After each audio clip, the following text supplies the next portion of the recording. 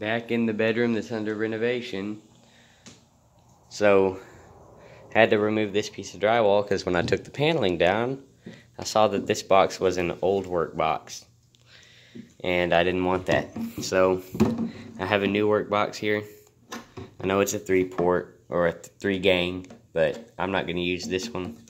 I'll use these two or these two. So I have more room for these double switches because you can see they're pretty big.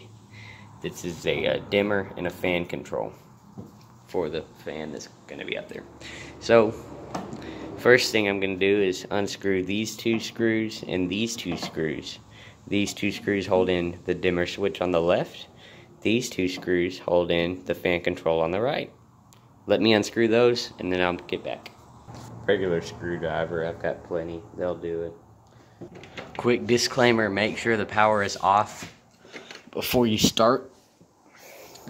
I already checked it once, but wouldn't hurt to check it again. I've got 2 voltage testers. This one's already on.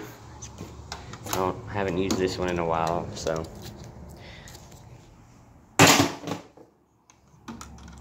It's reading clear. Yeah, we're clear. Alright, so take a minute, make sure you know what you're doing. This neutral here is just an extra, as it is up there. So it's completely disconnected. This neutral, coming from this wire on the right, is connected to this switch right here. This wire, which is connected to hot for the dimmer switch, comes into this hot also from this wire. So we know that this wire on the right does the light. This wire on the left does the fan. It's coming in with the dormant neutral, and the hot connects to the fan control, and this other hot, let me look here. This hot comes into the fan control. Other hot goes back out. So when the power is on, this wire is our power wire. This neutral from this wire on the right comes up here. The light connects to this one. So this is the power wire for the light. These 2 do the fan. Keep that in mind. That's why on the dimmer, we have our power coming in here. It's also serving as the power coming in for the fan. So this wire here is both power wires, one coming in, one going back out. That's a switch leg. This one here on the left is solely for the fan, so it acts as a normal wire for the fan.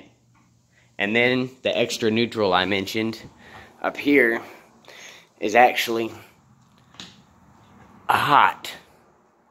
And it's right there. And there's 2 of them spliced together. So this box not only is the fan, but it's also sending power to something else. This room was wired in the 80s, so I have to figure this out. So quick recap. Wire coming in. Right here, they're both power wires, like I said before, the one on the right, because this neutral coming in goes to the dimmer. It stops there. This hot is the hot for the dimmer. Excuse me, I'm sorry. This neutral here is the dimmer. This hot's coming in, connects to the dimmer as our power wire for that, connects to the fan control is our power wire for that. This neutral here is dormant.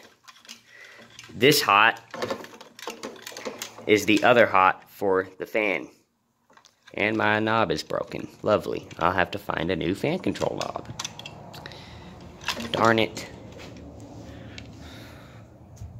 So anyway, that's our recap.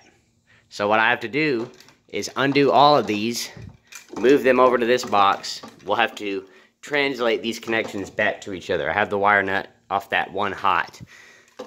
Hot coming in connects to this and this. So these 3 go together. So what we need to do, I'm going to move them over. one wire at a time. So I'm going to move the right wire first, since it does not act as a normal wire, so I can go ahead and get the hard part over with, and then I'll get back with you. Okay, this wire here has been completely removed from the box at this point. Now what I need to do is find one of these knockouts. There are 12 knockouts in this box. I won't be using any of these. On the bottom, I'll be using one of these top ones. Knock that out. Get this wire in there. The light control is going to be on this side. Fan control on this side. Okay. You can see right here where the copper is bent. It's in a C shape. Always make sure that when you turn it, it's in the direction that it will spin with it. I just caught my mistake. That's why I'm recording this. You can see how I did it. This is the correct way. When you put it in here and the screw turns right, it won't pull it out that way. I'm going to reverse that. That's not code. Alright, after about 6 weeks of failing, I got this connected here and here properly. Now what I have to do is, this is very simple right here. Undo that and get this other wire in here.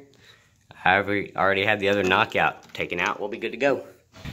And that is how you go from an old work box to a new work box. Thanks for watching.